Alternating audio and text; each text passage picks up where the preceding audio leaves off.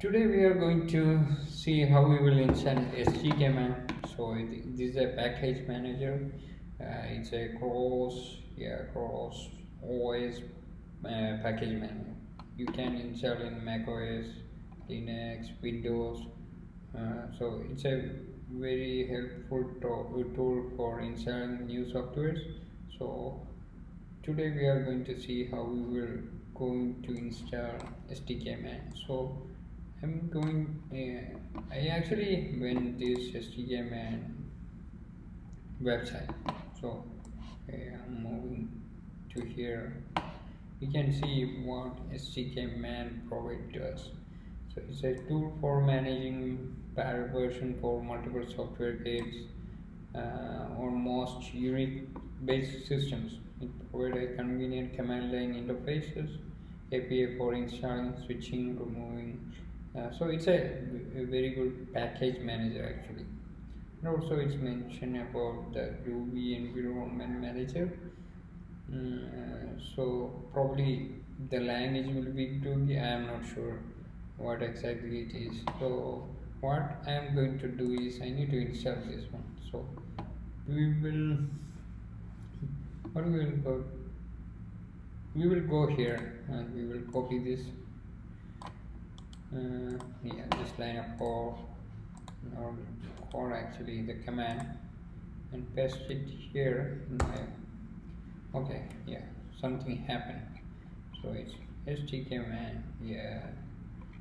It's the GUI is very not GUI. The command line is interesting.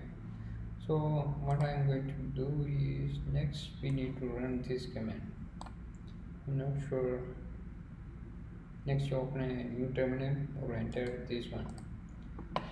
Then just SDK version, I guess. So what I'm going to do is paste it here.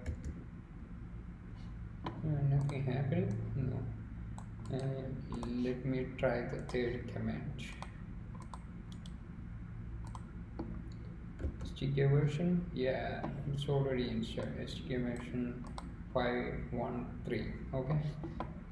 The other thing that I'm going to do here is I need to test the SDK, right? So what I'm going to do is I have another window here. So with this SDKMan I can install gradle.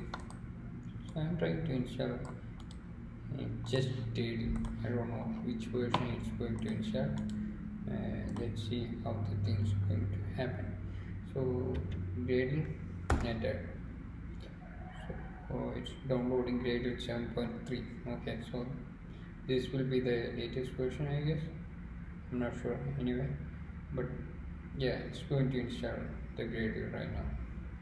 So we will see how whether the installation is successful or not, and we are not going to see how we will manage multiple versions. So the other okay, so right now it's done. So the other advantage using SDKMan is multiple version it will support. I don't know how it works, but in this case I installed gradle, so everything is perfect right now. So it's very easy to use this SDKMan. So it's also a trustable software, so you don't need to worry about anything. So that's exactly SDKMan will do for us. It will do all the package management software installation very smoothly, not smoothly. So if you are using some other package managers, probably we will have some issues or something, but in this case it looks like perfect. So coding Node.js, Java, Python and other open source platform, but I don't know what they mean by that. I don't know. Anyway, usage JDK, SDKs. What is that SDKs?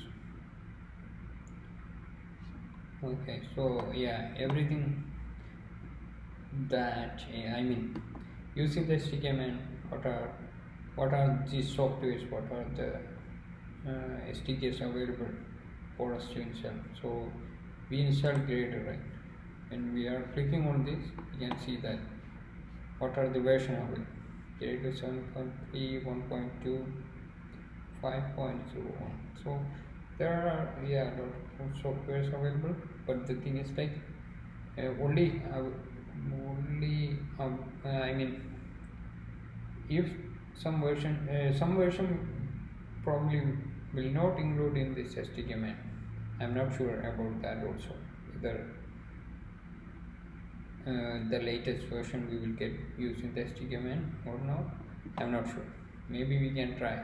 Maybe we can search what is the latest version of Gradle right now. So Gradle latest version. So we can make sure whether SDKMan will get the latest version or not. So 4 days ago, version 7.3. So it's providing the latest version. So that's also fine, right? Yeah.